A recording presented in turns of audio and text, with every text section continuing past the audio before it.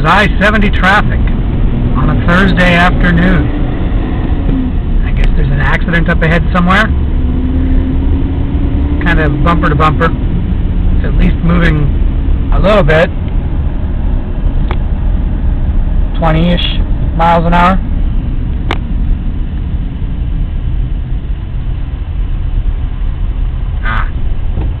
Knock on wood. Guess I jinxed us.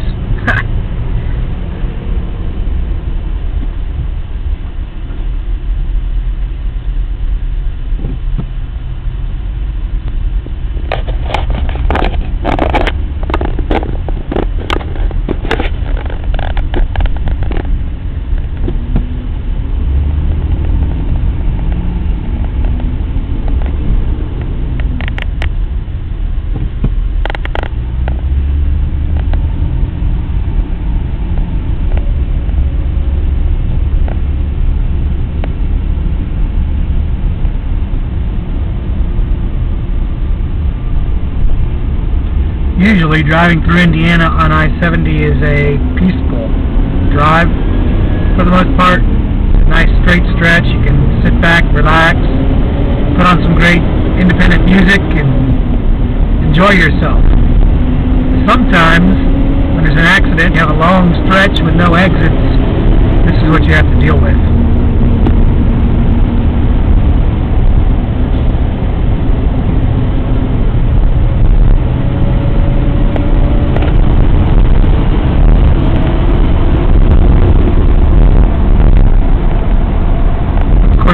Speeding up and slowing down of traffic is not indicative of an accident. Makes me wonder what might be going on up ahead. I don't know how far in the distance you can see on the camera, but as far as I can see, there's a line of vehicles going up the hill. Traffic seems to stretch ever onward.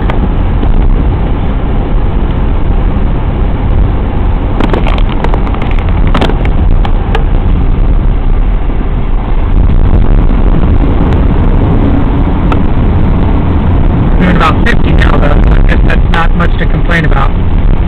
Although 50 in bumper-to-bumper traffic isn't anything to be happy about either.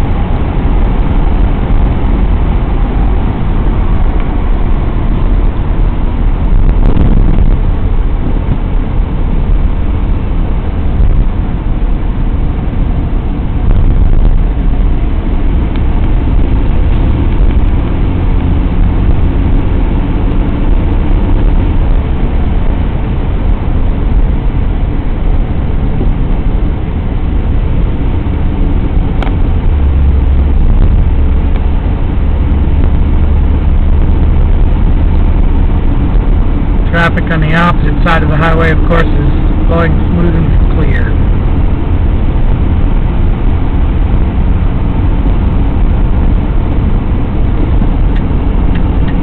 Try changing lanes. Usually that's a mistake. In my experience, if you're in traffic and you're moving, doesn't matter how fast the other lane's moving, stay where you're at, because eventually the other lane will be going slower than you are anyway. We'll see what happens.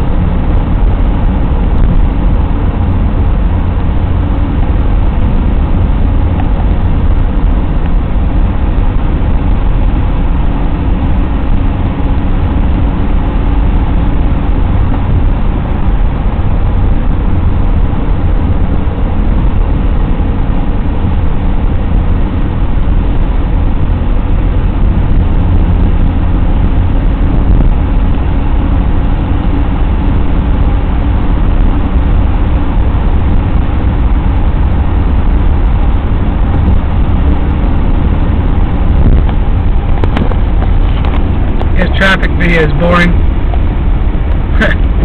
We'll take a little pause for a moment until we see what develops.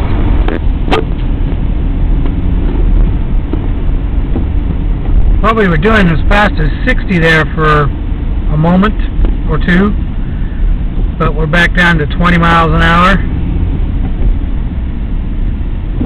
Traffic just continues to bunch up.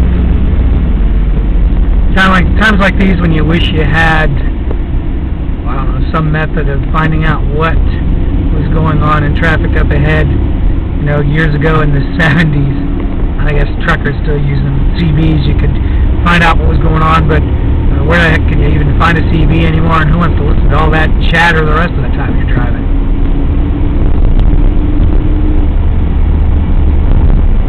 In some cities you can get up-to-the-minute traffic reports, but out here in the middle of nowhere, Indiana cornfield country, or I don't know, cornfields right here, but in this type of area in Indiana between the cities, there's not a whole lot of traffic report information available on demand.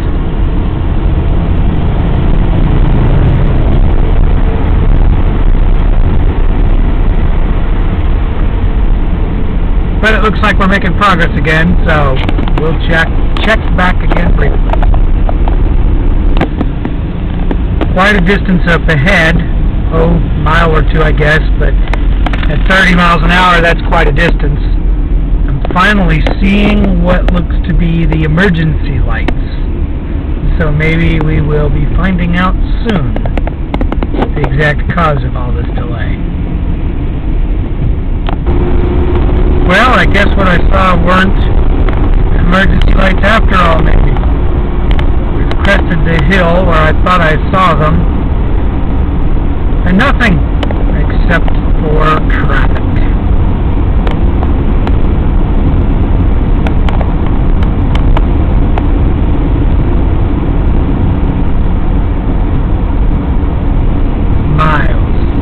Miles of traffic.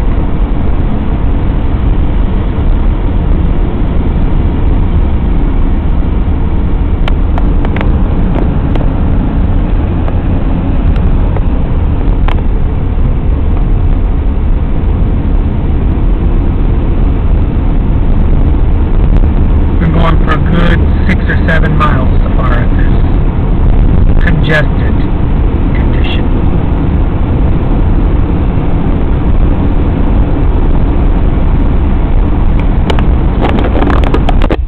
I think we may have come upon something. Traffic's come to a brief standstill, in this lane anyway. Still no indication of what lies ahead.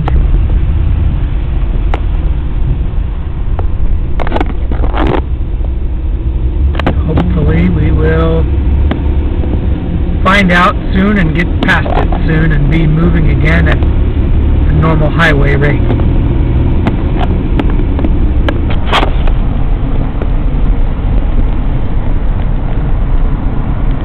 I guess that's what was causing the big delay.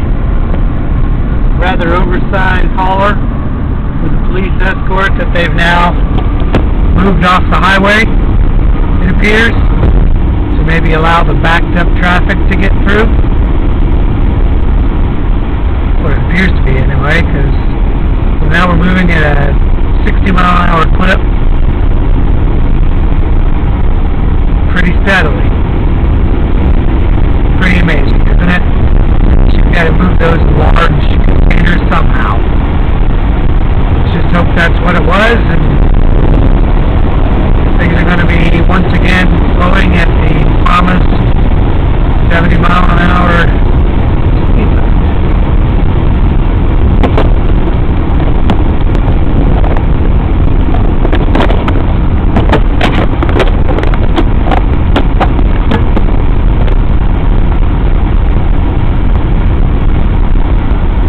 This is the longest we've gone at this stretch yet.